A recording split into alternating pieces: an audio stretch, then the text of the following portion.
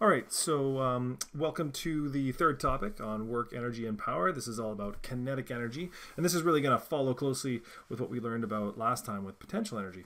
So again, I'm sure you probably learned a little bit about kinetic energy. This idea, kinetic, really means motion. So kinetic energy is the energy of motion, and you can imagine that anything that's moving has energy because it could do work. So if you had a cannonball sailing at you, that cannonball, if it were to hit you, could do all kinds of terrible work to you. And the amount of work it could do would depend really on two main factors, which you could probably imagine what they are. Really quickly though, just a reminder that kinetic energy, just like potential energy, just like work, all these things, these are all scalar values. So even though we're going to start talking about the motion of an object, it doesn't really matter which way it's going. The direction of the object doesn't matter. Whether that cannonball is heading at you 50 meters per second north or 50 meters per second south, doesn't really matter. It's still got the same amount of energy. So the direction doesn't matter, just the magnitude.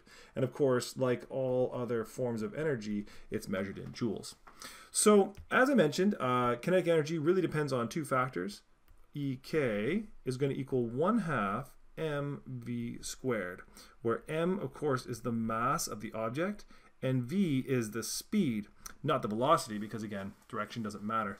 This is worth pointing out here, just really quickly, that just take a little notice here, that it's 1/2 times mass times velocity squared. The fact that that velocity is squared, what that tells us is that while mass matters, speed matters more. So two objects, one that's small but traveling really quickly, might actually have much more kinetic energy than a larger object that's traveling more slowly.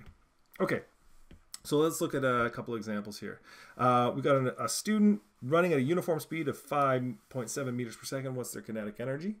So since EK is equal to 1/2 mv squared, 1/2 times 60 times 5.7 squared, this is going to give us right around 975 joules of energy.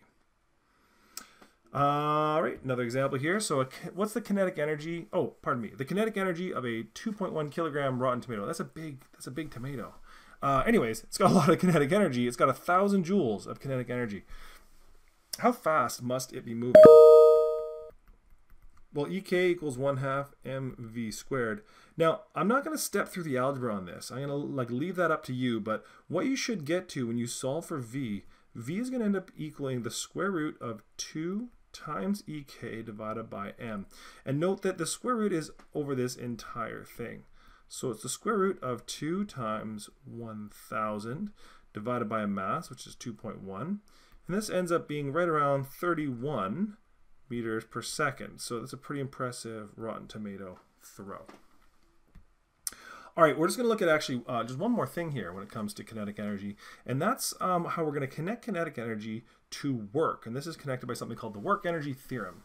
So if you think about it, if an object has a net force acting on it, if there's some unbalanced force acting on it, it must be accelerating. And if an object is accelerating, as it accelerates, it must be gaining kinetic energy. And so this net force must somehow be related to its gain of kinetic energy.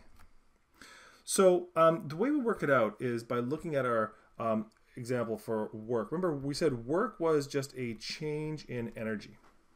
And when we talked about work, we said, well, you usually don't want to use net force because that's not going to give you the total work acting on the object. If all you're interested in, however, if all you care about is the change in kinetic energy, then you can do force times distance.